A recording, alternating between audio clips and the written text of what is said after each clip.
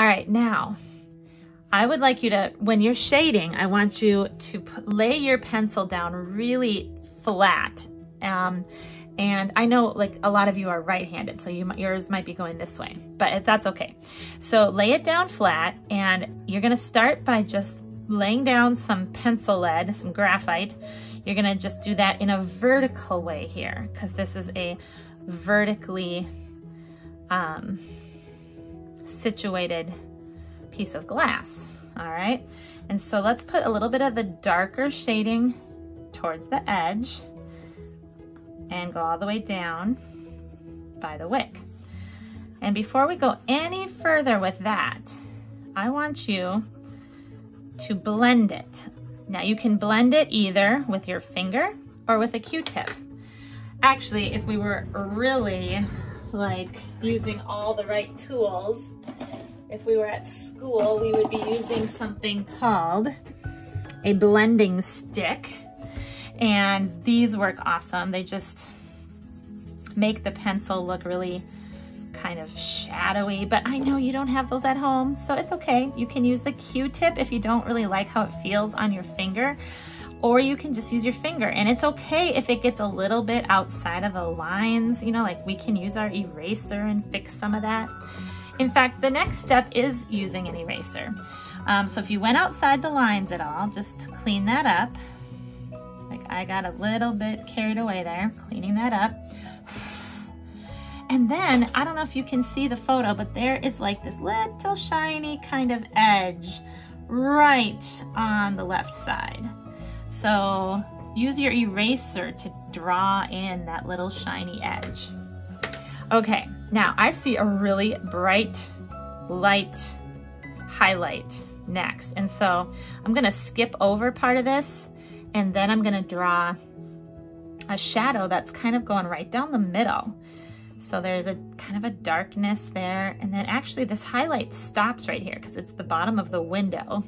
And that's where the bottom of the window was reflecting. And so I'm just gonna get that in there and shade that in. So add some more pencil. Oops, I picked up this awesome drawing pencil, but I'm gonna stick with my regular pencil because I know that's what you have. And then I'm gonna add another shadow here.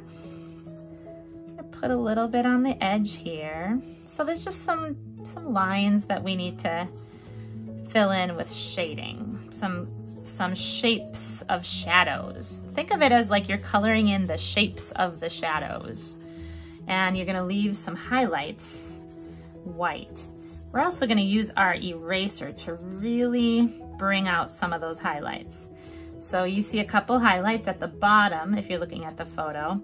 So I'm just leaving a couple spaces there, and I'm coloring that shadow in between there also. And then this part is dark too. So color that part in.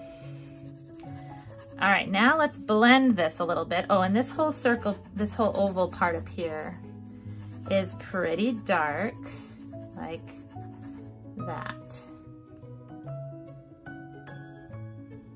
Okay, so using your finger or a Q-tip, just blend that pencil. I know it's gonna look kind of smudgy. You're probably gonna get fingerprints on the background, but that's okay.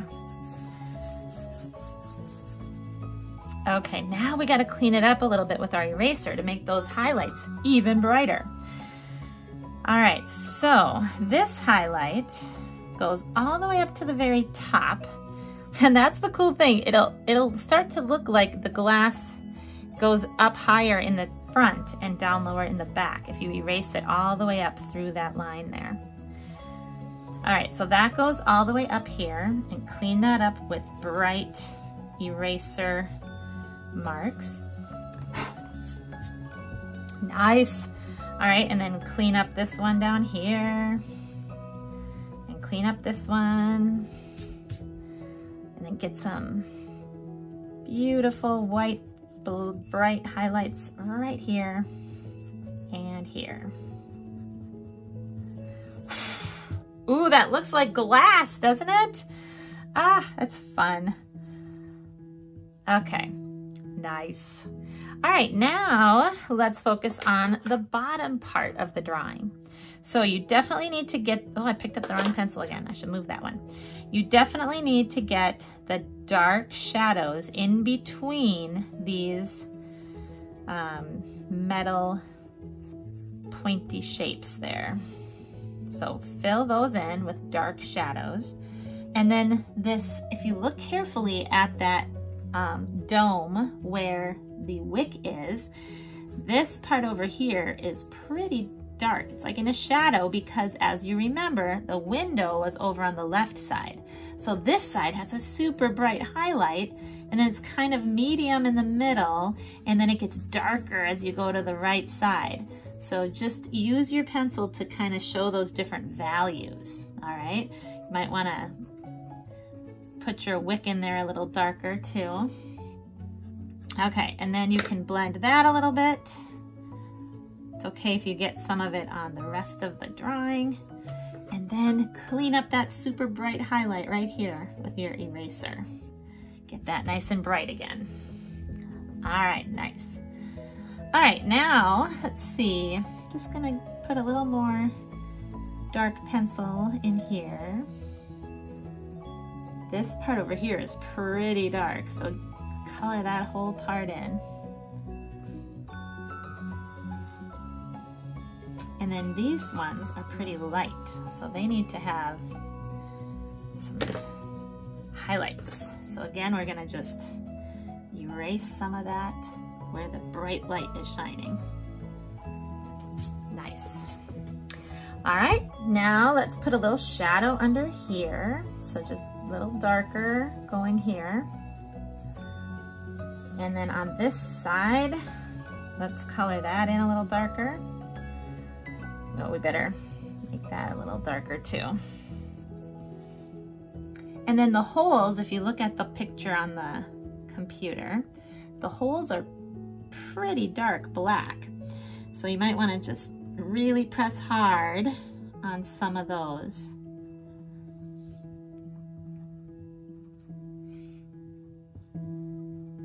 All right, and now I'm just gonna use my finger to spread it across there. There we go, that was quick. All right, a little more shadow under here. Okay, now this part, you'll look at the shadows and look at the highlights real quick. So you'll probably notice there's like a little curve around here where we need to draw another line that kind of matches the curve we already drew. And that kind of comes around here too. And then we've got some dark shadow back here, dark shadow here. And I'm just gonna fast forward some of this, but basically I am curving my pencil strokes so that it shows the curve of that metal. And I'm gonna blend it. And then highlight.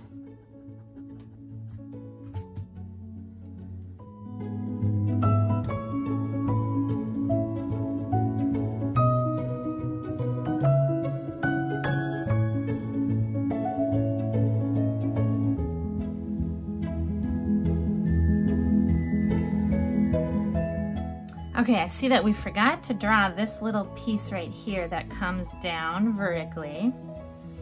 So you might want to add that in. Curves a little bit right there at the bottom. Put a little circle there. So this part I need to erase. There we go.